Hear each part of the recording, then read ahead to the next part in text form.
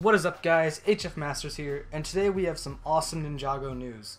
So yesterday 2018 Ninjago set names came out, one of them being Piranha Chase, and today the trailer for the game came out, and there's actually a picture of what seems to be the main build of that set, which is a piranha kind of like thing, just sort of attacking the city.